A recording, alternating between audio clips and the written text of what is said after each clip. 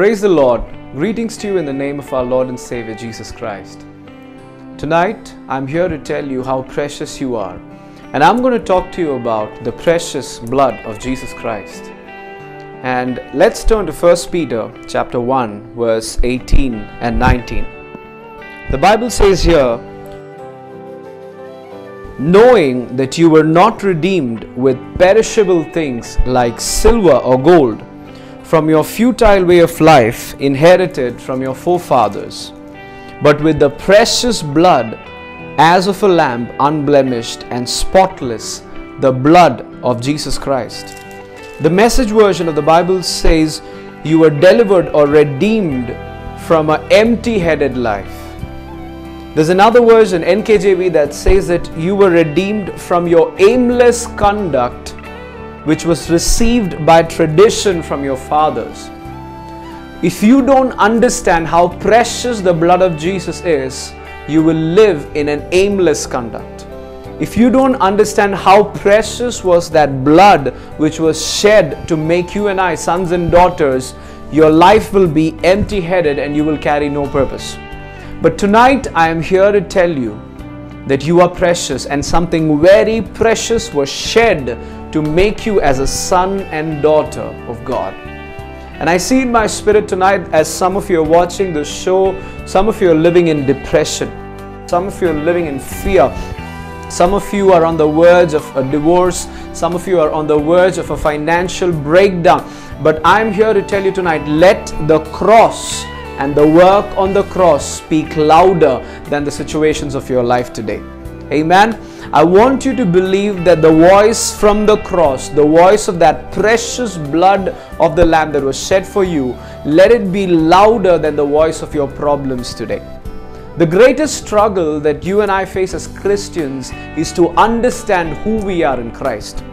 And tonight, if you understand that you are not another religious person, you're not following another religion, but you are a son and daughter of nobody else but the King of Kings and the Lord of Lords, you will understand that you have the power to overcome what you are going through tonight.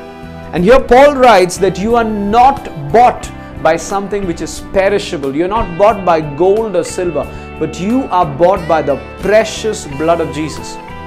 The Bible says that the Lord sent His only begotten Son, Jesus Christ, and He shed the most precious thing in Him, and that was His blood. I'm going to read that scripture to you one more time. 1 Peter chapter 1, 18 and 19. Knowing that you were not redeemed with perishable things like silver or gold from your futile way of life inherited from your forefathers, but with the precious blood as of a lamb, unblemished and spotless, the blood of Jesus Christ. So wherever you are tonight, I want to encourage you that the most precious thing that heaven has was shed for you and I, so that you will become a son and daughter of God. Let's turn to Romans chapter 8, verse 19. The Bible says here, for the anxious longing of the creation waits eagerly for the revealing of the sons of God. Because of the blood of Jesus, you and I have become the sons of God. And the Bible says the entire creation anxiously longs to see who is a son of God, who is a daughter of God. Tonight, my beloved, if you can understand that because of that precious blood, you and I have become sons of God, daughters of God, you will manifest what it means to be a son and daughter of God. And I'm going to take you further to the book of Ephesians chapter 1, and we're going to study the power that we carry because of this precious blood that was shed for you and I. So tonight, I want you to turn with me to Ephesians chapter 1, verse 7. It says, in Him we have redemption through His blood, the forgiveness of our trespasses, according to the riches of His grace, which He has lavished on us. Amen. The Bible says because of the blood, He has lavished His grace on you. That which you cannot do by your own strength, because of the blood you can. Because through this blood, grace was lavishly spent on you. So tonight, if you're going through a situation where you think you cannot do it by yourself, I'm here to encourage you that you have grace available in this hour in a very lavish way. Hallelujah. You know, when we humans try giving things, we give it in a certain measure. But the Bible says grace is lavished on you. Without any control, without any measure, it is given to you because of this precious, precious blood. And by this grace tonight, you can overcome every battle and every challenge that you're going through. Let me take you further in this chapter, Ephesians chapter 1, verse 11. It says, we have obtained an inheritance, having been predestined according to His purpose, who works all things after the counsel of His will. The Bible says, because of this blood, you have inheritance. And this is an inheritance that the world cannot give. And I'm here to encourage you tonight that if you can understand your inheritance in Christ, you will not be fearful when you face problems. You will not be fearful when you face challenges. Let's go further. Ephesians chapter 1 verse 18 to 22. It says, I pray that the eyes of your heart may be enlightened, so that you will know what is the hope of His calling, what are the riches of the glory of His inheritance in the saints. Here Paul prays that, he first talks about the blood. He tells the church that you've been redeemed by this precious blood. And then he goes further to make them understand and to pray that their eyes would be opened, the eyes of their heart would be enlightened, so that they will know what is the hope in this calling. Brethren, I'm here to tell you tonight that because of this blood, there is a hope that you and I are carrying. So here Paul in verse 7 first talks about how we are redeemed by the blood, and then he speaks to the church that he prays that their eyes would be enlightened so that they would know the hope of their calling. Brethren, if you can understand how precious this blood is, your eyes will be opened and you will have the hope that this world does not have. And yes, I believe this hope is for eternity, but also this hope is for all that you're going through on this earth. When Jesus taught us to pray, He said, let your will be done on earth as it is in heaven. And tonight I believe and I want you to know that because of the blood of Jesus, you can have the will of God, the perfect will of God done for you on earth as it is in heaven. Let me take you further in this chapter. Paul says, and I pray that you will know what is the surpassing greatness of His power toward us who believe. These are in accordance with the working of the strength of His might. So his next prayer is that you and I will understand what is the greatness of His power towards us who believe. Wherever you are watching this show right now, I want you to open your mouth and confess it right now that the power that He has for us is great. And that's what Paul says. I pray that you will understand the greatness of His power towards him who believes. And verse 20, he says, which He brought about in Christ when He raised Him from the dead and seated Him at His right hand in the heavenly places. So tonight I want you to know that through this blood you have access to the same resurrection power of Jesus.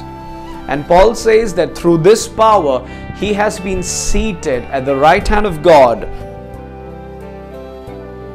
Verse 21 says, far above all rule and authority and power and dominion, and every name that is named, not only in this age, but also in the one to come. And He put all things in subjection under His feet, and gave Him as head over all things, and the church. So tonight I want you to know that because of the blood of the Lamb, you have access to Jesus, who is the name above every name, who is seated at the right hand of God and has everything under His subjection. So what is it that you're going through tonight? If you can understand that because of this blood, you have access to the King of Kings and the Lord of Lords, and the one who is the name above all names, who has everything under His subjection. Beloved, let me tell you, you are encountering your breakthrough very soon. A friend of mine recently told me that the moment there is a shift in your identity, there will be a shift in your behavior. When you understand that your identity is precious and that the precious blood of Jesus Christ was shed for you on the cross of Calvary, you will understand that you will not have to live in that same sickness that you're living today.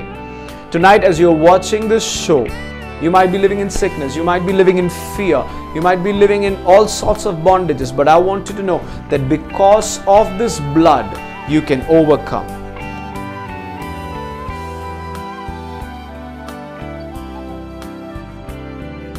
Revelations chapter 12 verse 11, and they overcame him because of the blood of the Lamb and because of the word of their testimony. And tonight I want you to know that because of the blood of Jesus, you can overcome every power of darkness, every demon of hell that is standing against your life.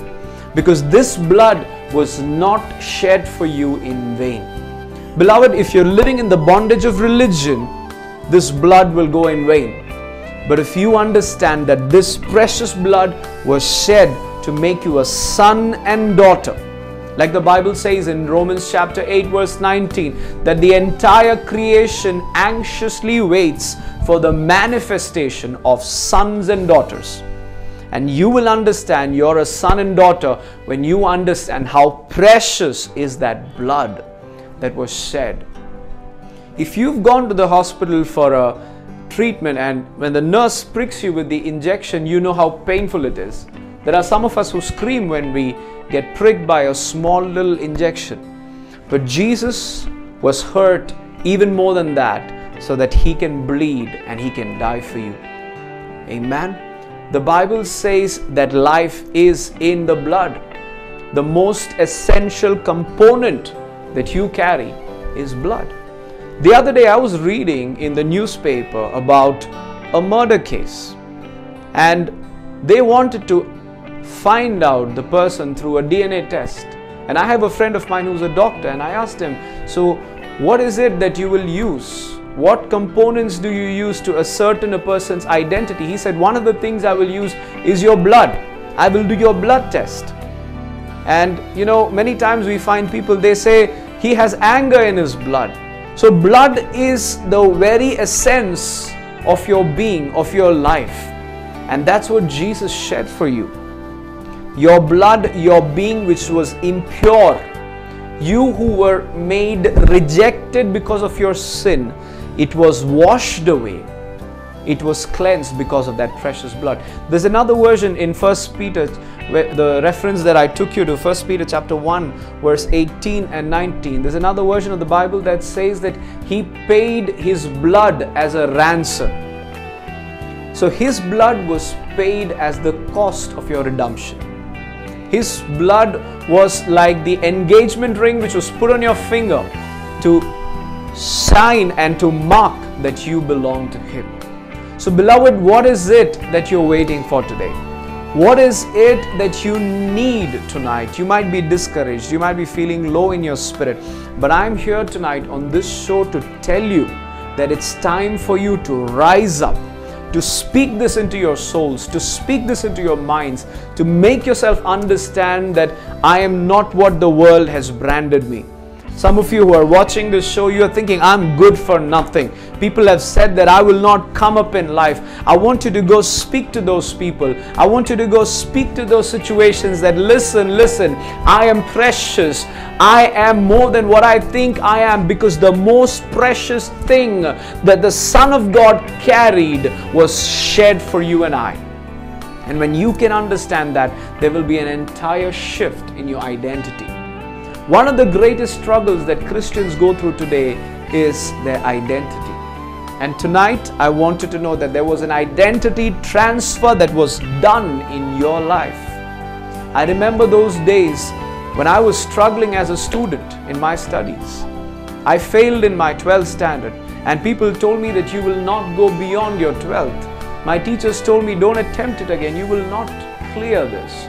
until I understood my identity, until I understood that Jesus shed His precious blood to make me a son, to make you a daughter.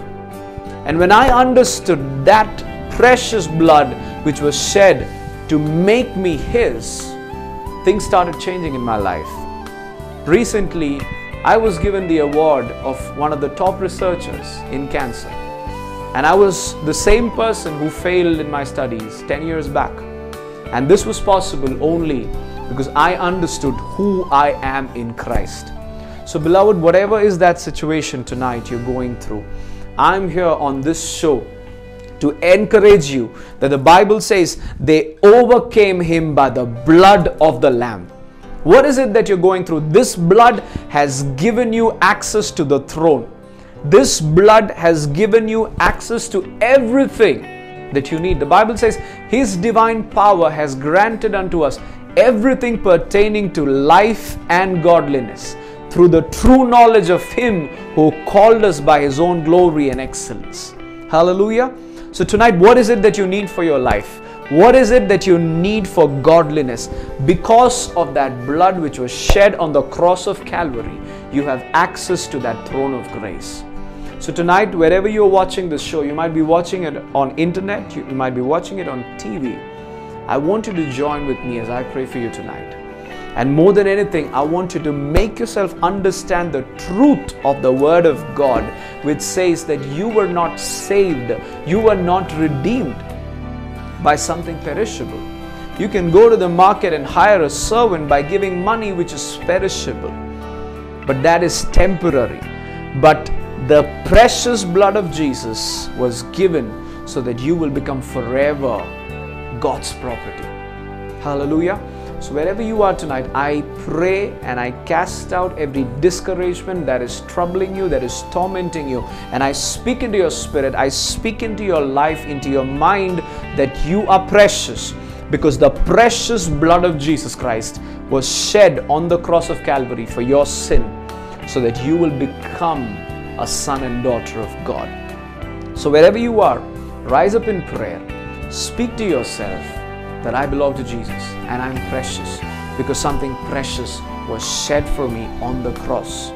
And as you do that, the revelation of who you are in Christ will help you overcome every situation that you are going through.